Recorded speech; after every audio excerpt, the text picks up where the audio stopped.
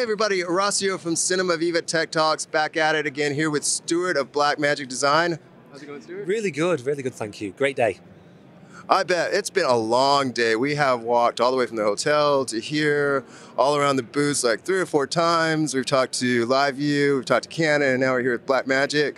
I saw this morning on the Facebook that you guys had introduced some new switchers, is that right?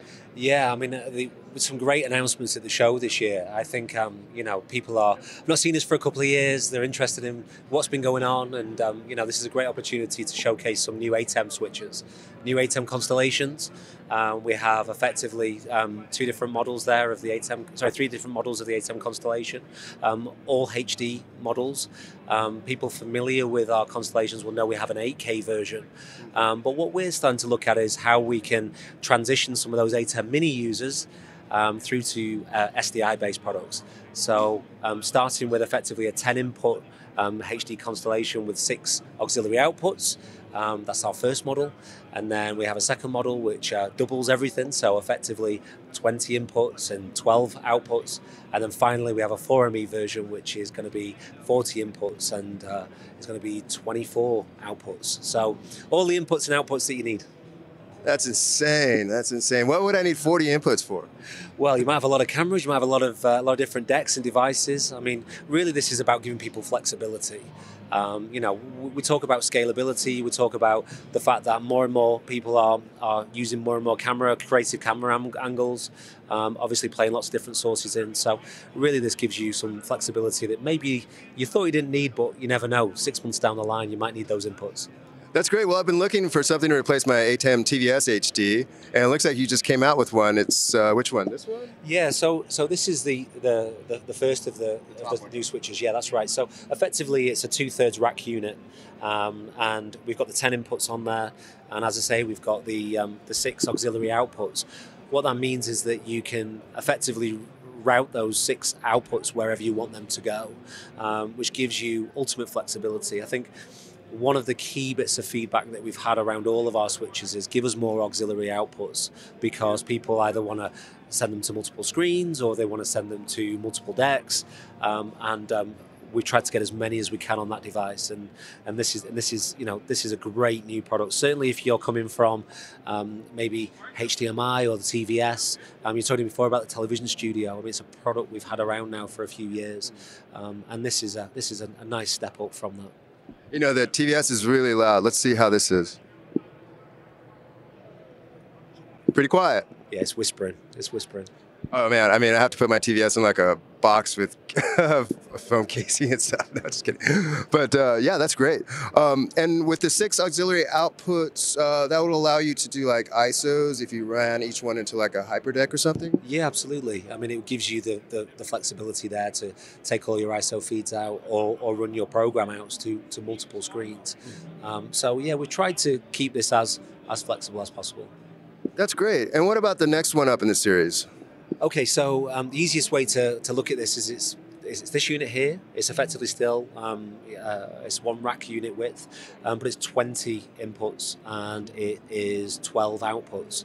So you've got 12 auxiliary outputs now. And is all that SDI or does it have HDMI too? It's all SDI. It's all SDI. So these are all SDI based units, and yeah, so you're getting high quality HD video across SDI connectivity. Okay, fantastic. And then this is the big one, huh? Yeah, so now we're stepping up to what is the 4ME version of it. So we're now talking 40 inputs and we're talking 24 outputs. You can kind of see here on the wall behind me. I mean, we're talking, a product that has got a lot of features in there. It's got media players built in. It's got 4 DVEs in there as well. So, we're loading this now with tech. This is a significant and powerful unit that gives you things like Super Source, which obviously is something that more and more people are using now. Love the Super Source. Yeah, you've got, I want to say you've got something like, I think it's like animated frames, 200 animated frames on there as well. So, it's got a lot of features built in. And we're talking now about a HD switcher that is broadcast quality. We're giving high broadcast quality for HD prices. Well, great. I can't wait to buy one. Can I take one home today? You can try and wrestle this one out of this cabinet and take it, but I don't think it'll fit in your pocket. And then, but down here you've got the Hyperdeck Extremes. Is that what that is? Yeah, so these are the Hyperdeck 12Gs. I mean, this is a product line that we've had going now for a short while, part of the Hyperdeck range. What we have announced at the show is the new Hyperdeck Extreme 4K HDR. So again, we had an 8K version of that. We've now tried to develop and engineer a 4K version, which means that you're getting 4K capability, but you're also getting all of those extreme features that you would have seen on the 8K version. HDMI connectivity, sorry, SDI connectivity, option to put a cache in there as well, which is a great feature for those people who are trying to record onto a cache. Oh, enlighten me. What would the cache help out to do? Okay, so let's look at, say, the new cloud functionality that we've got. We've announced some cloud products, and you want to offload high resolution footage from that. What you can actually do is you can actually pass that through the cache, so that effectively it's being able to keep up the speed of high resolution. So we're talking about a processing function within that unit for high resolution capture. Oh, okay, that's fantastic. And would that help do like instant replay? I believe it's got some of the functionality in there that you can actually play directly from that cache. So effectively, if you're outputting, you can use that to effectively slow down, play out a partial amount of video from something that's pre-recorded. So yeah, it's almost like a replay function in there, but it's not full instant replay. Okay, well, that would be fantastic. I'd love to delve more into that. But tell me a little bit more about the cloud servers and stuff that you have now, because I think that's going to change my post-production workflow.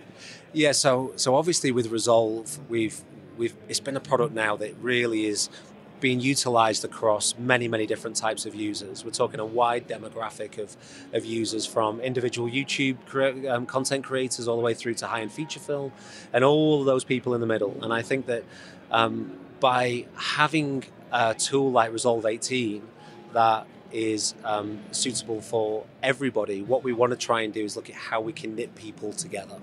I think it's important now in today's world and in the future world that collaborative workflow is something that more and more people want to do. So if you're located in New Jersey and you've got editors that are based in California, you want to be able to work with that person seamlessly. You want to be able to share projects. You want to be able to share media. And really this new Blackmagic Cloud that we're offering really truly gives you true collaboration. There's essentially two parts to this. The first part is the sharing of a library and projects, and then the second part is the sharing of the media. So with Blackmagic Cloud, you effectively pay a $5 fee to $5 a month to host a library. Now that library is created from within Resolve 18, and you can have multiple projects within that library. That means that if I'm the person administering that library, I can invite other people in to come and use to access that library to work on my projects. Now that gives me as the administrator the right to give you read-write or just read preferences. But what it also does is it means that those individual clients, as many of them as I want working on it, are not actually paying themselves. It's only me as the host of that library that's paying that $5. Now after 2 weeks, if I decide that I want to finish that library and I want to shut that project down, I can effectively remove that library from the cloud and I'll stop being charged. So this is not a subscription. It's not something that rolls month on month. It's not something where you've got a 30-day window where you have to continue before you can cancel. Effectively, this means that if that library is active, you're being charged. If that library is not active, effectively you're not being charged. Great. And how does sharing the media work? Okay, I'm glad you asked that, because that's the secondary part now. So if you are working within that cloud environment and you already have a copy of that media, say local to you, then obviously you can reconnect that to your project. But in most cases, what we want to do is synchronize media, and we want to be able to add and subtract media from a shared point. We also want to be able to make adjustments and changes, and for me as the administrator to see those changes happen real time. So what we can do with our cloud store products is that we can take our hardware device. We have a cloud store, we have a pod. We also have a cloud store mini, and we have the Cloud Store 20 terabyte and Cloud Store 80 terabyte. And those are effectively hardware devices that host our media. What we now do is we link them to a central Dropbox client. Now, with that Dropbox, I can then give you rights to that Dropbox account. And if you also have a cloud store at your end, as I am populating my media at my end, what's happening is that media is transferring up to that Dropbox account, and it's then transferring down onto your local storage. So now any changes and additions that I'm making, we're real-time synchronizing all of that together. So as I make a change, you'll see that change. Now, because we're using 10 gig Ethernet and we're using a Dropbox client, which is incredibly fast, all of those additions and all of those changes are happening very, very quickly, which means that we can work with high-resolution media. We can work with effectively storage-intensive media. And the nice thing about the way in which this is all synchronized is that this will just pass up through that Dropbox and drop back down into your device. And you won't have to necessarily be waiting for a significant amount of time for you to get access. So you're not really doing proxies then, it just syncs the high resolution media? Okay, so now this is the next bit. So proxies. Now, if you want to start working on that project immediately, before all of that footage is copied down onto your local drive, we've developed a new app. This new app is called the Proxy Generator.